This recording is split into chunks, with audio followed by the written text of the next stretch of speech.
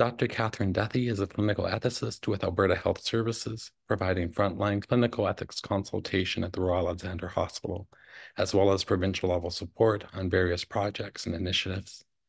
She also provides consultant health ethics services to various organizations across Canada with a special focus on ethics analyses for health technology assessment. She was the advising ethicist on the British Columbia Health Technology Assessment Committee and provides ethics support for the Cancer Committee for the Health Research Ethics Board of Alberta. Dr. Victoria Sievetlein is also a clinical ethicist with Alberta Health Services, with the primary responsibility of serving the Central Zone, as well as providing provincial level support. On the national level, Victoria drafted the ethics framework for the second edition of the Canadian Tri-Council Policy Statement on Ethical Conduct for Research Involving Humans. She was a member of the Clinical Trials Committee with the Health Research Ethics Board of Alberta. She is currently the elected membership officer on the Canadian Bioethics Society Board of Directors. Without further ado, I turn it over to you both. Thank you again for being here. Thank you so much, Michael, and thank you to all of you for joining us today.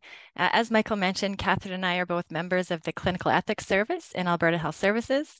As part of that role, we do a range of different work, including ethics consultation, policy review, education, and support for organizational initiatives. And what we're going to be doing today is talking about the moral distress work that we've done over the last 3 or 4 years. Before we jump in, one of the things that we typically do prior to a presentation on moral distress is to speak with the people who have asked us to give the presentation ahead of time to get a sense of what their needs are for that presentation and what the challenges are that we're facing. So in lieu of that today, we just wanted to get a little bit of a sense of who was in our audience and what your primary interest is in moral distress. And that might help us be able to target our remarks a little bit today.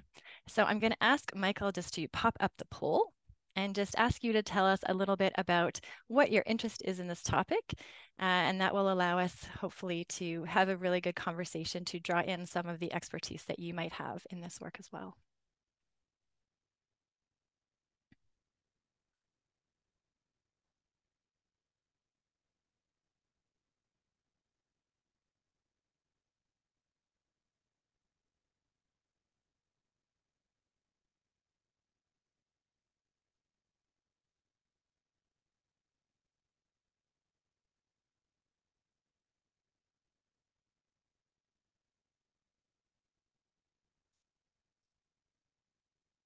Excellent. So I think most people have answered, so we could share those results. And it looks like most people are here to learn more about moral distress, which is great. And some of you do also teach moral distress and research moral distress. Those of you who are experiencing moral distress, I hope this session may help you as well.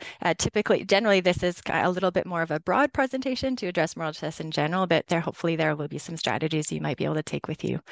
So thank you very much for filling out that poll, and we can maybe take that down. Wonderful. So thank you so much. And especially to those of you who do teach or research on moral distress, we're really hoping you can share some of the work that you do with us today, just to help enhance our knowledge of this topic as well, the greater understanding of some of the different work that might be happening in different areas within Alberta and beyond. So really encourage you to contribute some of your work in the Q&A as well. So what we're going to do today is just provide a bit of an overview of moral distress and some related concepts, just to make sure we're all on the same page. We're going to share some of the strategies that we typically offer to participants that we speak to, as well as the resources that we provide. And then we're just going to share some of the highlights of the work that we've done throughout AHS over the last several years, ending with the lessons that we've learned from that work. So first, it's just worth noting that moral distress isn't new. It has always been part of healthcare. It's a very complex system. People have really strong values about their health, so it's not going to be entirely avoidable. However, we have definitely seen an increase in the prevalence and incidence of moral distress over the last few years, and certainly the degree to which it's being talked about has increased an enormous amount. Catherine and I and others of our colleagues within the Clinical Ethics Service have also been asked to provide presentations, debriefs, support, consultation on moral distress to a degree that we have never seen before these last few years. So it's great that we're able to have this conversation about it today. The definition of moral distress that we like to use is this one by McCarthy, which is basically referring to the stress response. So the psycho-emotional physiological response is of an individual who feels unable to act consistently with their deeply held values. So in other words, you may believe you know the right thing to do, but you're prevented from doing it because of certain kinds of constraints.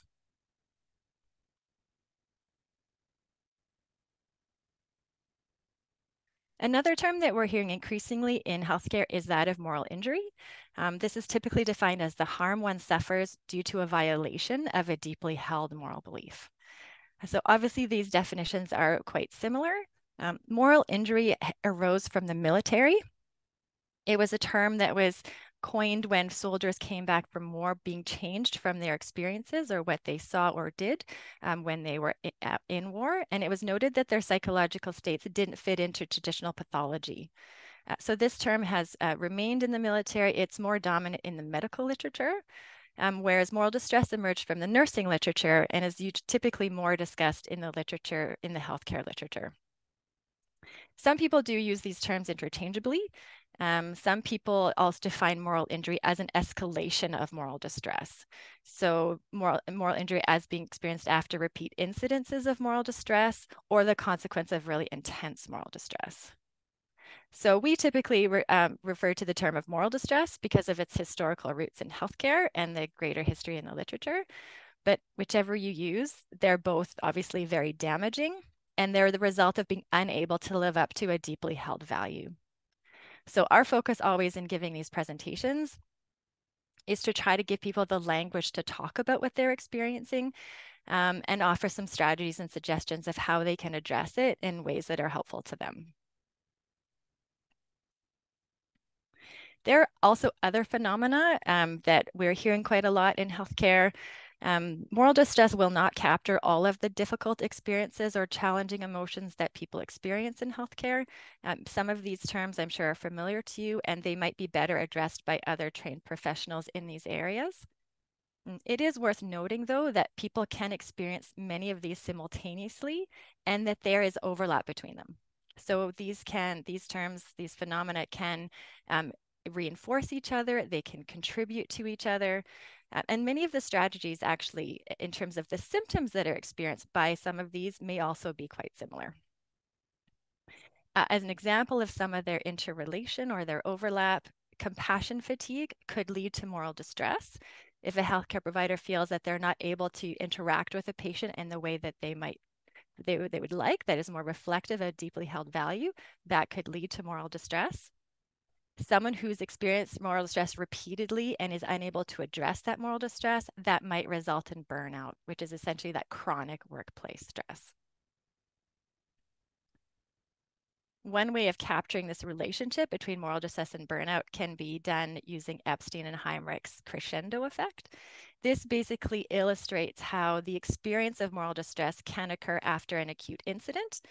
After that situation has resolved or has passed, typically those stress responses decrease somewhat, but they don't necessarily go back to baseline unless some work is done to really resolve what has happened. Often there's some moral residue left or some lingering feeling of being compromised.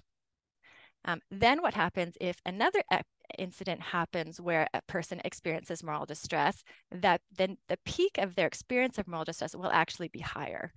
And this will continue throughout this crescendo until, for example, until the person might reach the end of that chart where they might experience burnout, that sort of pathological response in the face of unrelenting or chronic stressors in the work environment.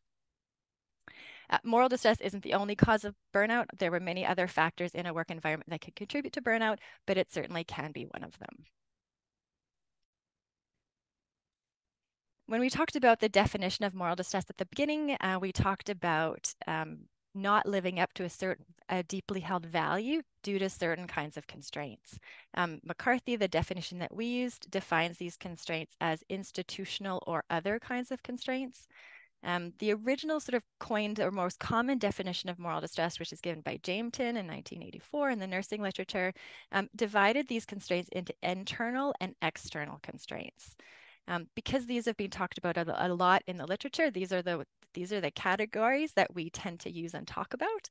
But these could be parsed out in different ways. And we know there is some research being done to sort of do more conceptual analysis to see if these constraints could be captured in other kinds of more helpful ways.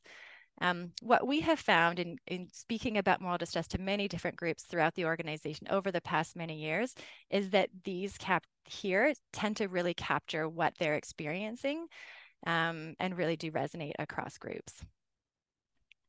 How some of them are experienced by particular groups might depend on their role or where they are within the organization, but typically these do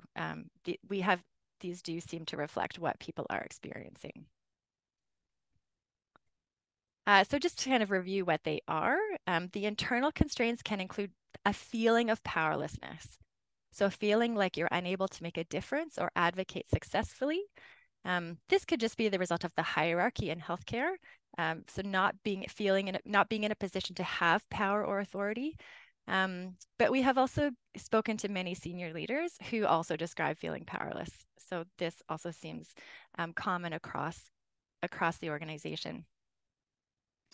People might also feel they don't have enough information to take action. So they don't have an adequate enough understanding of the situation. They don't have all the facts.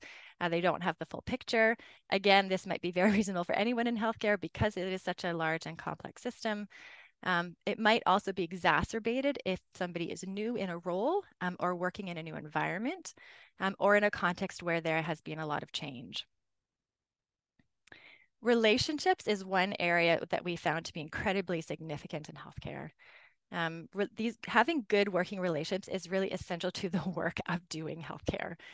Relationships of direct care providers with their patients, with loved ones, is obviously very important to everyone's experience of their health.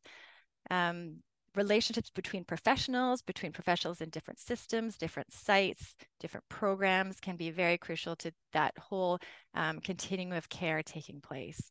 So these relationships are really important. It can be very damaging to that workflow and to people's job satisfaction if those relationships are damaged.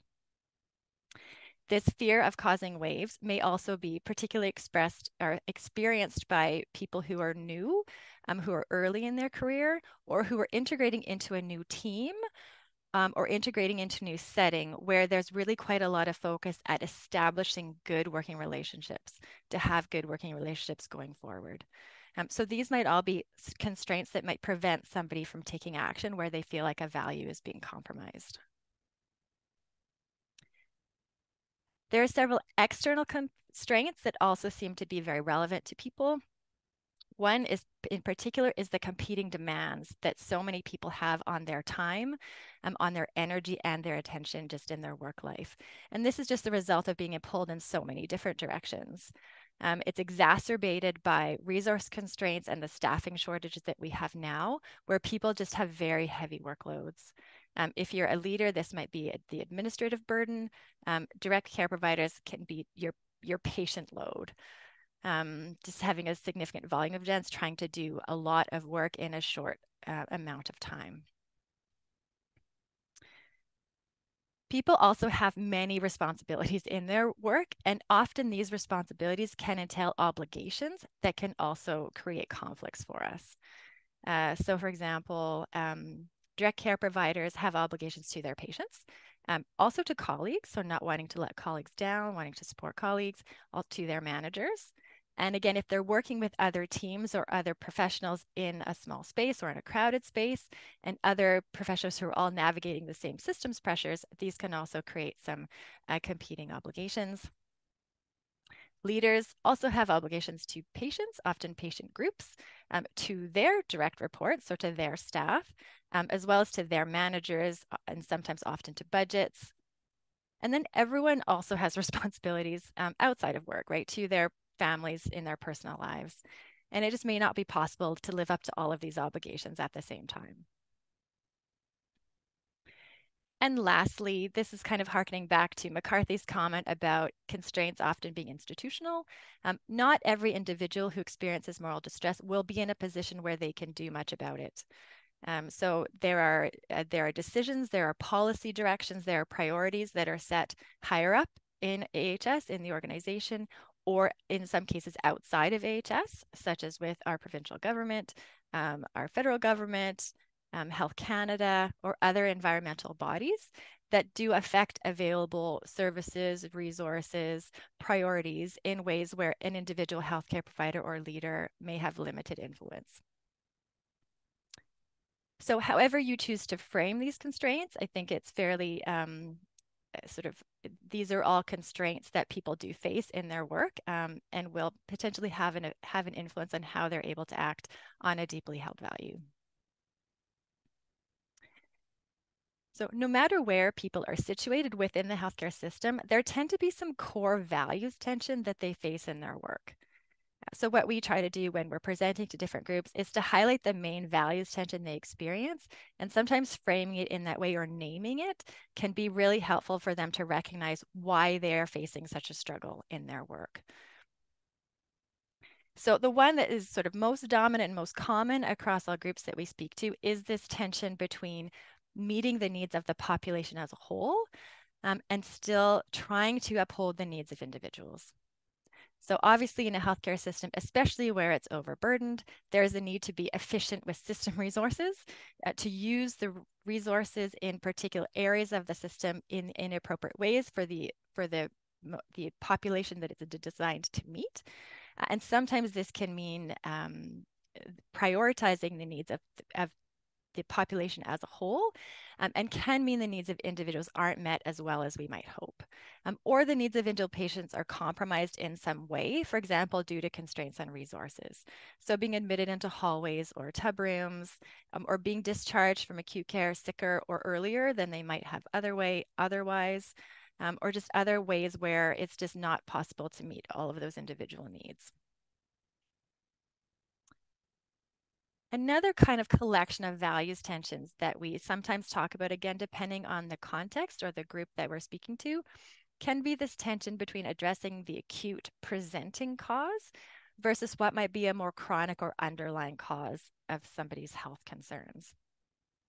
For example, if somebody is working in an emergency setting, it might be obviously very important to address that acute presenting issue. But someone who's used to working in different work environment, like continuing care or other areas of acute care, might be very challenged in not being able to address the more comprehensive care that they might have been used to in another setting, or that they might define as kind of being important for them in their role. Another tension that sometimes arises with some groups is this tension between trying to uphold the public good, trying to do the best one can, recognizing that people do have significant healthcare needs and the system is very strained. So feeling like this is reflect a little bit of the literature around this culture of medicine as being, or as healthcare as being kind of altruistic or self-sacrificial, that people really need to put the interests of patients first. And this can sometimes mean working longer hours, taking on extra shifts, taking on bigger patient panels, which could mean that the individual provider is not taking care of themselves in the way that they should, or it just has some significant personal cost for that healthcare provider. It's also important to note, I think, that these values tensions aren't necessarily avoidable, and also these value trade-offs in many cases are justified. For example, in an emergency setting, it is important that we prioritize those acute emergent issues. Otherwise, emergency rooms would be walk-in clinics, and there wouldn't be the capacity to address emergent trauma incidences that people experience with their health. So these value trade-offs may be absolutely justified. If people experience moral distress from them, it doesn't necessarily mean that something wrong has happened. But it does mean that an important value, something that people thought was really important to them, has been sacrificed. And so that's important, I think, to recognize and to address. Unfortunately, even if a value trade-off is justified, it does mean, as I've said, that an important value has been compromised. And this can be damaging because it means something you felt was really important to you is not something you've been able to live up to. And this is important primarily because of the concept of integrity. So integrity just means our sense of wholeness when we're able to act on the values that we believe to be deeply important. So that gives us our sense of integrity. If we're not able to act on the values that we believe to be deeply important to us, this can actually be quite damaging to us or fracturing to us as a person. This disconnection can also affect our sense of identity, since our values actually shape us, shape the people that we think there are. Our values are identity conforming in some way. So the experiences of moral distress can then also damage our sense of integrity, or what it means for us to be a good person or a good healthcare provider if we feel that we're consistently not able to live up to those values. The consequences of this disintegration or this damage to integrity can manifest itself in a number of different ways. It can have many, many emotional consequences in terms of feeling anger, frustration, sadness, guilt, shame, or self-doubt. It can cause people to feel belittled or unimportant or unintelligent. It can cause us to feel a loss of meaning in our work or a lack of connection to the things that matter to us. It can also lead to a number of physical symptoms, including nausea, headache, and sleep disturbances. It can cause us to withdraw from others and avoid social interactions. And all of these can have consequences for patient care. So it can cause people to withdraw from their patients or clients, and it can result in a decline in quality of care. And it can also have an implication on one's professional role. So it can lead to poor job satisfaction. It can lead to people being absent more often, and it can ultimately lead to people leaving the profession if it isn't able to be addressed. So obviously, because of all of these consequences of moral distress, we do want to try to address it and mitigate it wherever possible, and even avoid the experience of it where it's possible to do so. So we are now going to turn to looking at some of the strategies that might be helpful to try to address people's moral distress. And before we do that, we're just going to watch a little bit of a lighthearted video about ways not to do this.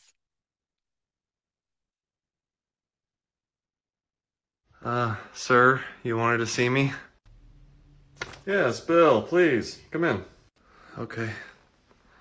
Bill, it's been brought to my attention that you haven't done any of your resiliency modules. Oh, yeah. You do know that physician burnout is a huge problem right now. Yeah, I know. So what do you think we should do about physician burnout? More days off? No! A mandatory 8-part online curriculum designed by people who have never taken care of patients. Really? That's the best way? Of course it is, but how can we measure your gains in resiliency and ultimately publish it in the New England Journal if you don't finish the modules? I mean, I could just tell you right now it's not going to make me feel better. Whoa, we'll let the 4-page self-assessment questionnaire answer that. Oh, God. What if I don't do it? Well, then you'll have to complete a 3-hour course on the importance of professionalism. Fine, but can I at least have the afternoon off to finish the modules? No, you can become resilient on your own time.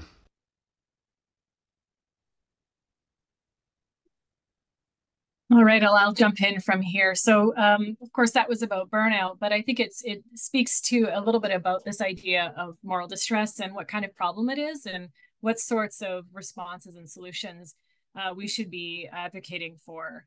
And so, the first thing that we think is important to point out, and we certainly do point this out or to the people that we present to in our moral distress sessions, is that moral distress really is a multi-level systemic problem, and it's not something that can be resolved or should be taken on to resolve or addressed by any particular level. When I was doing my doctoral research many, many years ago, more than I care to admit now, my reading of the moral distress literature at that point was that there was still a fairly strong focus on individual strategies, on coping and response, rather than a recognition of the upstream causes of moral distress and the factors within organizations that may either generate or exacerbate moral distress as it occurs. So we are trying to send the message in our work in AHS to many different levels that this is a systemic issue. It's not simply a direct care provider concern.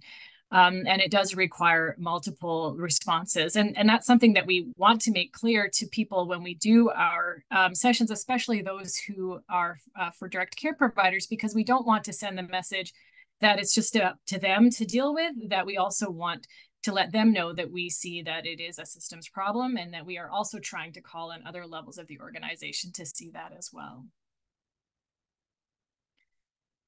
So when we think about strategies, one of the first things that as an ethicist, Victoria and I think about is this idea of values. And when I say values, and Victoria's mentioned this term a few times, we're really talking about, in more simple terms, what's important to us as individuals, as professionals, as members of a healthcare team, as society, as a health system.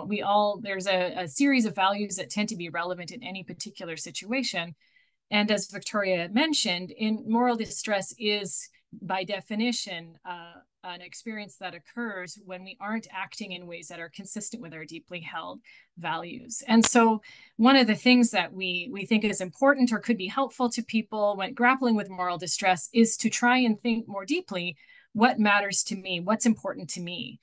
What am I not achieving or delivering on when I'm in the situation that has caused moral distress? And we think that this is valuable to engage in this kind of reflection for a number of reasons. One is that it can help us generate a bit more clarity about where our moral distress is coming from, what it is that we are not delivering on that is creating the distress. And in doing that reflection allows for us to hold the struggle at arm's length, which can be useful a little bit to kind of separate it from ourself or from that direct impact on our well-being and identity. And it also helps us to think about what are our core values that we think are important as we come into work every day, that we want to align with, that we want other people to know that we are committed to. And with that clarity, we can look for ways to deliver on those values, even if they're going to be circumstances where we aren't actually going to be acting consistently with them. And that's one of the big strategies, is ultimately to try and develop actions and plans to act in ways that are more consistent with our values, to overall be able to maintain that integrity as we do our work, even though we know that that is never going to be perfect. So we wanted to just show you again some of the strategies. What we have here on this slide are the kinds of strategies that we would present more directly to direct care providers. I'll present a second slide which elaborates this a little bit more on how managers or leaders may experience moral distress and respond to it as well. So the first thing that I just mentioned is this idea of connecting with what's important, and to try and encourage people to think a little bit more deeply about what matters to them and what they're not able to deliver on in that situation that's morally distressing. And again, finding strategies or actions that they can take to act in accordance with those values more often, or in a broader kind of approach to their work. The next thing that we talk about, and I always feel a little bit insecure mentioning this to people because it always sounds so obviously true and a little bit trite, but to really emphasize the importance of having safe and supportive relationships in the workplace with colleagues, with leaders where possible as well. Because these are the places where, of course, there's the benefit of camaraderie. We're working with people who understand the context, which sometimes is very incomprehensible to people outside of healthcare. But it's also a type of relationship at times where you might be able to have those conversations about what's more deeply important in terms of what we're doing, what matters to you. So that can be a clarifying type of relationship if people are able to have conversations in those sorts of ways. Similarly, connecting with teams or peers in informal settings, again, can be a source not only just of fun and kind of mixing it up at work, but also can be protective and enable that kind of relationship that I think is more effective at assisting people to address their moral distress or strategize to plan for anticipated moral distress as well. And so when we tell people this in our sessions, we say, look, we know this sounds obvious, but the message we want to send to you is that this is not only kind of a nice to have, but actually very crucially important for your own well-being and sense of integrity in your work. So something to take a little bit more seriously and to pursue with a little bit more intention. Another category of strategies has to do with how people make meaning in their roles and how they interpret their environment and the stories they tell about themselves. And we are always telling stories, in a sense, to ourselves to make sense of all of the data and sensory input we're getting at any given time. And sometimes those interpretations or stories can be constructive to our own sense of well-being, and sometimes they are less constructive and possibly destructive. So we like to ask, what stories are you telling yourself about what's going on here? And can you tell yourself a different story? Can you reinterpret the same input in a way that would be more constructive and more helpful for your own sense of place and integrity in that environment? This work approach was brought forward most famously by Viktor Frankl, who is an Austrian psychiatrist who spent several years in a concentration camp, and in his book identifies the value of narration of what's going on and interpreting his experiences in ways that he credits with enabling him to come out of that very horrific experience with a greater sense of wholeness. So we're not trying to equate healthcare with concentration camps, of course, but we do think there's some value, again, in being critical and reflective about how we are conceiving of our role, of the organization, of the intentions of the people around us, of the reasons for what's going on, and being open to the potential that there may be equally valid interpretations and stories that could assist us to maintain our own sense of integrity and well-being a little bit better. We do talk about very briefly focusing on things you can control and trying not to focus on things you can't. And also trying to talk about how we can learn from the difficulty that we are experiencing. So these are things that we can do to try and come away from maybe a pretty negative experience and say, well, what would we do differently? What came out of that? What lessons have we learned for ourselves or others that we could put forward to try and avoid this in the future? And that can also contribute to a sense of developing meaning out of a distressing situation or a negative situation. One of the other things that we talk a lot about, and as Victoria mentioned briefly, we've presented to multiple kind of levels within the organization, within AHS, so to kind of quite senior leadership teams, to kind of managers, to program leads, to direct care providers. And one of the great challenges within such a large organization is the communication of reasons for decisions and the impacts that the decisions are having. So that lack of information flow. And it's just a brutally difficult thing to do, to have very clear messages and understanding and experiences traveling between multiple levels in our organization. And so we have talked again with leaders also to encourage them to try and share rationales for decisions that are occurring, and for people who are experiencing the impacts of decisions or guidelines or policies to be encouraged to share those impacts back to those leaders. And that for all parties to see that as an important aspect of being a learning organization, rather than seeing it as complaining or that kind of a thing. And we have heard a couple of examples over the last few years where a decision was made where the full impacts were not accurately anticipated. And then upon hearing some of those impacts at the direct care level, the decision was reversed. And there is a real value in trying to be open to those conversations. And as a person who may be, say, subject to those sorts of decisions, it can alleviate moral distress by having a broader picture of the considerations and sometimes the values or reasons that went into the decision.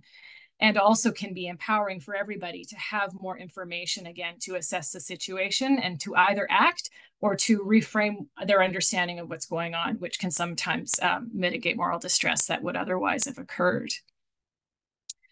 So as I mentioned, we do also, or we have done quite a few sessions for leaders within AHS. We found quite early on in the pandemic period that managers felt an immense amount of moral distress, and also generally felt that their experiences and concerns were not that well recognized, nor were they receiving that much support for the challenges that they were facing. And so we did do quite a few interviews with leadership in our respective areas to try and get a sense of what life has been like for them. And this was right at the kind of height of the pandemic. So a unique situation, though I think some of their challenges and concerns are echoed now with our current scenario, which is also quite challenging. And so with that, with hearing from them, we developed some sessions specifically for leaders, which talked about their own moral distress and again, strategies to address and respond to that, but also to recognize their roles as nodes within the organization that either can help people manage their distress effectively or to actually make it worse. And though there hasn't been too much literature on leadership moral distress, although there is a small literature, and some of the things that we've found by reviewing that literature have shown us that, and other literature as well, that these managers can have quite a big impact, but there's also some things we can point out that can be protective for them in their role. One of the first things we say, and again, one of the things that kind of sounds too obvious even to say, but is the importance of acknowledging and validating distress. And in various literatures to do with either moral injury or moral distress, we've seen the consequences of people who identify their distress to somebody else who they may perceive could or should be in a role to help them do something about that, and having that distress or injury be dismissed or not validated. So in the moral distress literature, that's described as secondary distress, which can actually be even more harmful than the initial experience of moral distress. And in the moral injury literature, we sometimes see that described as sanctuary trauma. So when people are going into a place where they feel that they should be safe, they should expect support when they actually don't get any of that. And that can be very damaging as well. Leaders also can have a role in having even short conversations to try and help people get a deeper sense of the values at play for them. You know, so what's going on for you? Why does this matter? What solution do you think would work better? What would you change? To, again, somewhat simple questions that can be asked to try and get a deeper sense of that, what is causing that disintegration between action and that person's values. Things that we've talked about already about helping others to find meaning in their work, and also adopting an openness to hearing the impacts that certain decisions or the organizational function is having for people, and seeing that as valuable information rather than perhaps another way people might see that is kind of complaining, but we're recognizing that there is value in hearing that perspective from direct reports. And then, of course, to the extent that managers and leaders are able to create opportunities to learn, to do team reviews or debriefs and informal interactions, that's other ways in which leaders might be able to assist, again, their staff and others in the organization. There are also broader systems level strategies that we could be using as well. So these are things that, you know, no one individual has an easy way of generating, although I think I would say that some of what AHS has been trying to do over the years and what we've tried to support falls into these categories. But things like supportive relationships between leaders, there is some evidence in the literature to show that that is one of the key protective factors for leaders' moral distress. Again, sharing that rationale for decisions and policies, being open to hearing impacts, recognizing the existence and impact of moral distress, and we hope we've been contributing to that conversation within AHS. And supporting managers to have more accessible skills and tools to try to acknowledge and respond to moral distress that they hear from their direct reports. And just in general, normalizing discussions of ethics issues or the ethical aspects of our work can all be useful and helpful ways to take a more systematic and systemic focus on minimizing and mitigating the impacts of moral distress. So we'll switch a little bit now to tell you what we have been up to here within AHS. So we, as Victoria mentioned, we've seen an increase in, requests for support for moral distress, which to us suggests there may be an increased incidence in moral distress as well. Over the last 4 years, we've done, not just Victoria and I, but looking at the entire clinical ethics service at AHS, over 80 sessions. And these are vary in format and length somewhat, depending on the need and the context of the requester and the intended audience. But we have, as I mentioned already, done sessions geared towards direct care providers, and then also leaders at various levels, whether that's program managers, practice leads, right up to quite senior levels of the organization. We've also worked with quite a broad range of disciplinary groups, so pharmacists, physiotherapists, occupational therapists, mental health therapists, case managers, transition coordinators, program leaders, practice leaders, et cetera, including physicians and nursing as well. Which, I think reflects that moral distress can occur for just about anybody within the organization. And it is something that we are trying to respond within those disciplines. I haven't done a deep dive into the moral distress literature over the last 5 years. I did a very cursory, non-scientific review through Google Scholar about what's been published in the last 2 or 3 years. And overall, it seems still quite focused on direct care providers and quite focused on nursing. So I'm hoping that we can broaden that research focus to also take a look at other disciplines as well to see how they may be experiencing and what barriers and solutions might be assisting to them as well. Victoria and I both did display tables on moral distress at site-wide events. These were events that were meant to be supportive for staff wellness. One of them was a post-COVID kind of grief and support event at the Royal Alex, where we walked people through kind of a self-guided reflection on their experiences through the pandemic and more broadly. We also did an AHS-wide survey in preparation for our People Strategy initiative. So this is an initiative that's run by outside of clinical ethics, where they organize top presentations for AHS-wide presentations on particular topics of interest.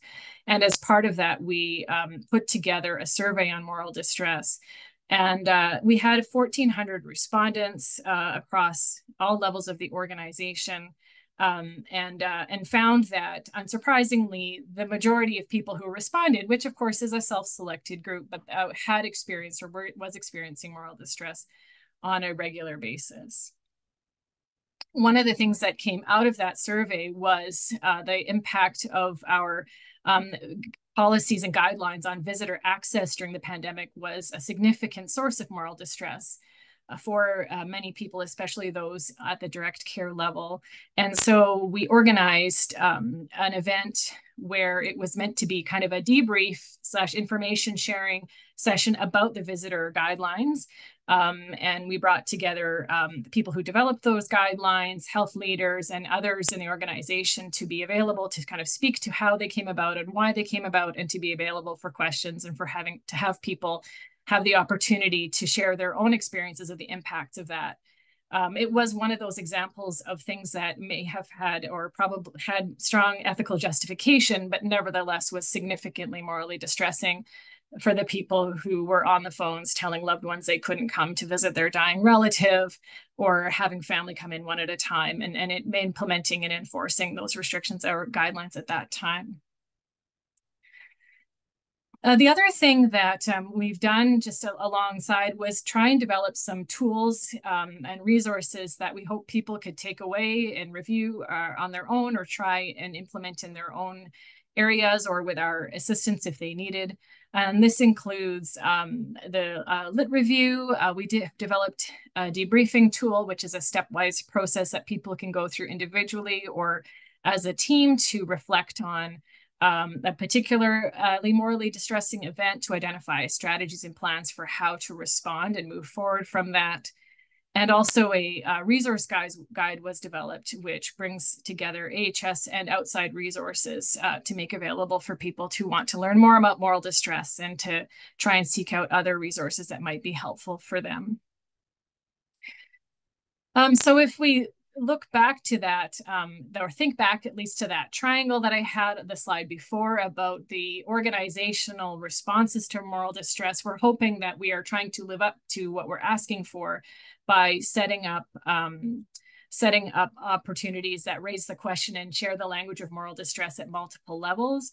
We've also found that by engaging in this work, we've been able to connect with other resources within AHS that are in place to protect and promote the well-being of staff, including workplace health and safety and their work on psychological safety, medical affairs work on physician burnout. And we've also been able to bring the conversation into areas that we hadn't been able to before. Victoria was invited to do a vlog with the CEO, Mauro Cheese, at that time. And we've just been able to bring this conversation to multiple levels in the way that we hope is not only giving people the tools themselves to address moral distress, but also trying to attack this, or that's not the great word, but address this at multiple levels of the organization too. So we'll just move forward to lessons learned. Victoria is just going to pop, that's our resource guide. That's what it looks like, and our debriefing guide as well. And those are available on Insight, and we can also share those if you don't have access to that particular intranet. Okay, so what have we learned from doing all of this? So our usual session for this has been to do a bit of education for 30 minutes and then to allow for about 30 minutes, sometimes longer, for discussion and questions. And we find that this combination of education and debrief strikes a good balance between introducing the ideas and concepts and then giving people a chance to identify in their own experiences and reflections about moral distress. We also have really found that it's crucial to prepare for these and to try and we always, whenever someone asks for a session, we always ask for a meeting with them and maybe some of their colleagues to get a better sense of why they're asking, of what the challenges are that they or their colleagues or their direct reports are facing, so that we can really tailor our content and our comments in ways that are most accessible and meaningful to our participants, or at least our best guess at what would be helpful. We also try to identify internal constraints or characteristics and external constraints that may be most relevant, or kind of articulate those in ways that we hope resonates with the challenges that people are facing. We would identify those key values tensions and kind of share those back to people to say, this is what we think might be going on. Are we getting this right? Does this sound right to you? Is this what one of the challenges are? And it really, I think, helps us to make sure we're trying to be as useful to our audience, and also gives them the language, and we speak about moral distress in a language that we hope they can use to continue to reflect on this challenge in their own context. We've also learned a little bit about timing. Having a moral distress session at the height of distress or trauma within a team, or when there is very little time for the team to take a breath and even take one step back, is not necessarily that effective. So we try and make sure that we're able to time the session in a way that people are able to take a moment to look back or to step back from their current challenges and think about them, so that we're being fair and realistic in what we're asking people to do at the time of the session. And we've also worked to identify opportunities to be proactive. So we've done a few sessions for teams that are just starting a new role or integrating into a new environment, where they've either haven't started or have only been there for a couple of weeks, and where some new context may generate values tensions that could plausibly or will be expected to generate moral distress for them. So one example of that is some teams moving into the emergency room, some new allied health positions in the emergency room. And as Victoria mentioned, that's a context where the focus and the intent of that service is different from other areas, and where we may find ourselves in that conflict between addressing acute versus chronic issues, or symptoms versus causes, and supporting staff to think about what they might be experiencing and to plan ahead. What relationships might they need? How will they think about this environment? What will they do to either prevent moral distress or mitigate it or minimize the harms of distress when it inevitably happens? And that's something we would like to do more about. And I noticed that there's a number of people who are here today who are preparing students or teaching students who are about to come into healthcare. And this also, I think, would be a good example of anticipatory work for moral distress, or preparatory moral distress work, so that rather than waiting for the distress to happen and being reactive to that, to actually say, okay, we know this is going to occur. How are we going to set up our lives, our professional environments to manage this as well as possible. We also try and look at knowing when we shouldn't do this at all. So I talked about timing, and sometimes there are circumstances where a moral distress debrief is not what people need, either because the real challenge is something else. Maybe it's burnout, maybe it's trauma, maybe it's grief, or where our strategies would be potentially sounding as though we're suggesting things to people that they've already tried, or where people perceive that the cause of the moral distress is an organizational thing that could, in their view, be changed easily, and is simply not. And so we have to talk carefully with, especially with our requesters, which tend to be leaders of these groups, to say, is this something that could help, or could this harm in some way? And want to be, knowing when to say, I'm not sure this is what we should be doing right away. And I guess the other thing to point out before we finish is just to be realistic about our intentions and what our sessions can do. Our 1 hour session is not the solution to moral distress. What we're trying to do is, again, to give people the language and the strategies to do more work in the future, which we hope will be helpful. We don't want people to think that if they call us and do this session, they can kind of tick their moral distress box. And we certainly, we try and make sure that people understand that when we follow through on a request and are realistic for ourselves about what we're actually able to accomplish. So I think with that, we will allow for not as much time as I had hoped, but for some discussion, comments, reflections, challenge, whatever you'd like to say, we're happy to hear it. So thank you so much.